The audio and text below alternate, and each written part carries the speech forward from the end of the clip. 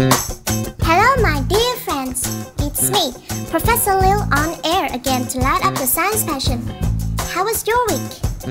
The last science experiment with raising water must have been a great start to everyone, including those who have never gotten an A in science. Pretty awesome, right? So wait no more, cause today I've prepared a very easy making experiment for you. You can do it at home, it's cool and totally safe, as long as you follow my exact instructions. Now, let's hit it with the first experiment. Now this is what I like to call paper tornado. Here are everything you need. A piece of clay, a pen, a paper, a lighter. Looks like the lighter is going to be our best friend. A stick, a scissor, and a tea candle. That'll do it. First, you should use something with round shape such as a ball to draw a circle on the paper. Then, draw a twist line inside the circle. After finished drawing, use the scissors to cut the paper following the twist line.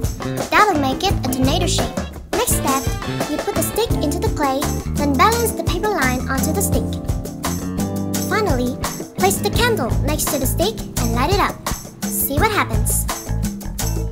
After a few seconds, you can see that the piece of paper is moving, twisting round and round like a little tornado.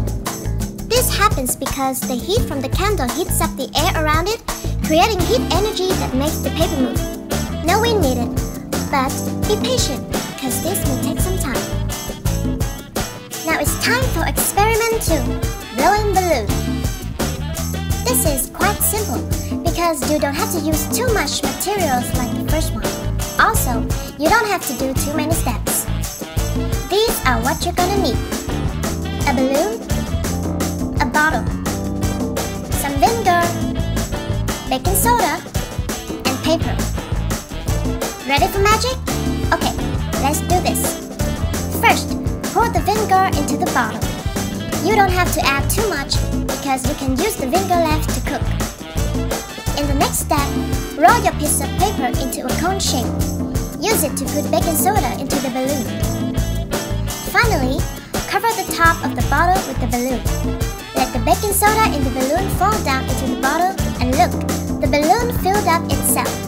That lift is the gas produced from the two ingredients, is carbon dioxide. As the gas tries to leave the plastic container, it goes up into the balloon because of the tight seal you have created. Because the gas has nowhere to go and is pushing against the balloons, it inflates it. Similarly, we exhale carbon dioxide when we blow up balloons. Awesome, huh? No need to thank me. This is the basic chemistry. I hope you like it.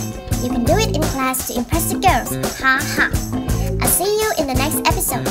This is Science with Lil.